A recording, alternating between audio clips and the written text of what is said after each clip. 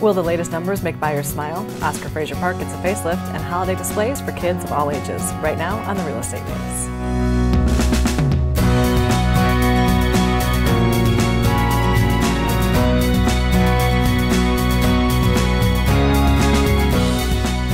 The Lowcountry is a great place to live. Welcome to the Real Estate News. I'm Betsy McDaniel. In the most recent report from the National Association of Realtors, the latest numbers in home prices may give those looking to buy something to smile about. The median price of an existing home fell 0.24% in October. Actually, prices have been falling each month since hitting their high in June.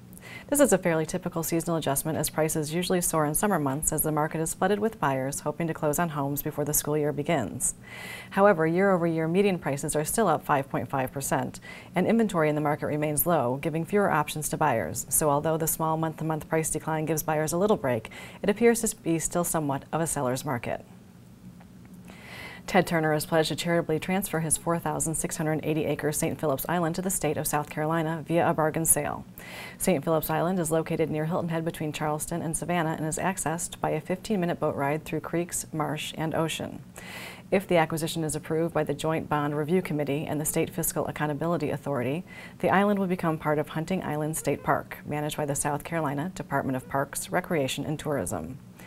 The months after the acquisition will be spent assessing its resources and operational capacities to determine its optimal management structure and revenue potential.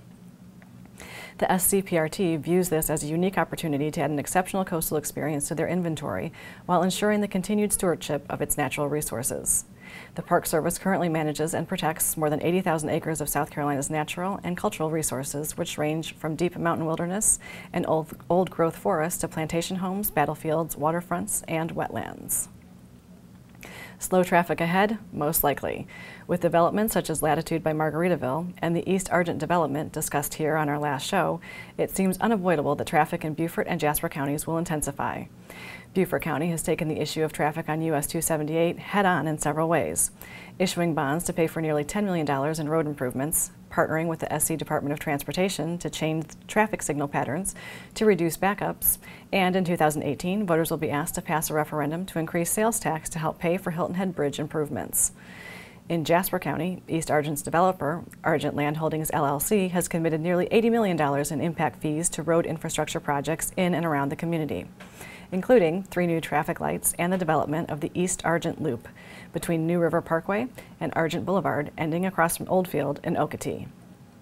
And voters in Jasper County have proved willing to spend tax dollars on transportation projects in the past, most recently last year when they approved a sales tax referendum to raise money for road improvements.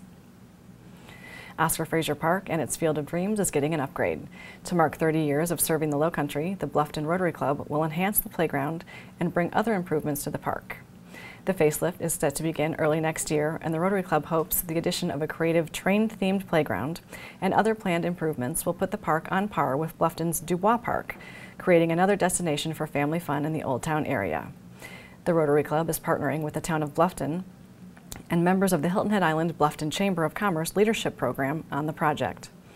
Other planned improvements include a new picnic pavilion with restrooms, a walking trail, an art wall, space for formal events, and a splash pad with fountains. Playground construction is slated to be complete by spring of 2018, at which time the capital campaign for the next 2 phases of improvements will kick off. The Bluffton Rotary Club has set aside $45,000 for the initial phase and has worked with town officials to identify grants that could help pay for the estimated $1 million project. And the Chamber is also holding fundraisers for the project as well. It's beginning to look a lot like Christmas on the island. In fact, it's the most wonderful time of year at Shelter Cove Town Center from now until December 30th. Events include visits from Santa, horse and carriage rides, skating rink, yes, you heard that right, movies in the park, and of course their spectacular light display, which is open to the public nightly from 5:30 to 9 p.m. Visit sheltercovetowncenter.com for a detailed schedule of events. Christ Lutheran Church at 829 William Hilton Parkway is hosting the Island Christmas Village, a large 3-dimensional display centered on a snow-covered mountain viewed in the round. A winter wonderland filled with trains, trolleys, and villages sure to please the young and the young at heart. Display hours are Fridays from 4 to 7 p.m. until December 22nd, Saturdays from 11 a.m. to 3 p.m. until December 23rd, and Christmas Eve from 3 to 5 p.m. Enjoy the lights in Harbortown. Stroll along the harbor and enjoy the illuminated seasonal figures and the towering Christmas tree in the center of it all. Lights are displayed from 6 p.m. to midnight nightly until January 1st. And after taking the year off last year due to damage from Hurricane Matthew, the lights are back on at Fire Rescue Station 3, located at 534 William Hilton Parkway. Drive through to see the awesome display the firefighters have created. The media sources on your screen will have more on these and other stories, and we would love for you to like us on Facebook and follow us on Twitter. Brian Kynard talks villas, and Tanner Sutphin has some news to share right after the break.